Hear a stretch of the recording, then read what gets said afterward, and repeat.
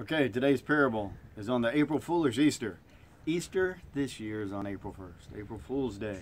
So, for this April Foolish Easter, get all your friends together. Get them outside, put them on a deck, put them on a patio, say, hey, I want you to go and out there among the trees, among the bushes, below the flowers, look for Easter eggs. And look for Easter eggs with crisp $100 bills inside.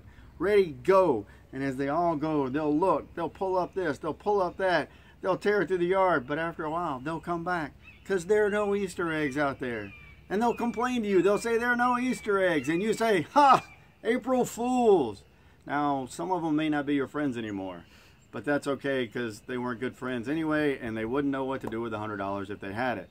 But know that as you're laughing, God is also laughing, because this is an April Fool's Day, but it's also an April Fool's Easter, because there's nothing out there. And when they went to the tomb, it was like this Easter egg. There was nothing. And you see, that's all God needs, is nothing. See, there was a guy named Pilate. He thought he was something. But when it came to helping Jesus, he said, I got nothing. And he washed his hands. When it came to saving himself or saving his friends or his nation or anything, Jesus said, I've got nothing. But what he did that was different than Pilate, he didn't wash his hands of it. He lifted his hands up to God and said, okay, God, what can you do with this nothing? See, God uses nothing. Beginning of the earth, creation, nothing.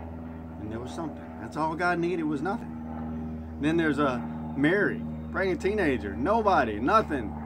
God uses her. There's a little boy, he's got 5 loaves and 2 fish. What's that for feeding 5,000 people? That's nothing. But God uses it. There's a woman who takes 2 pennies, puts them in the offering plate in the temple. Everybody else says, that's nothing. But she said, no, that nothing is all God needs.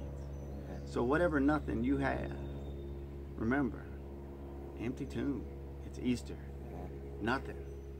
That's all God needs to do something amazing. That's the foolishness of the gospel.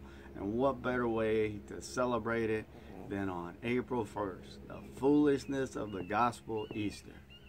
Happy Easter.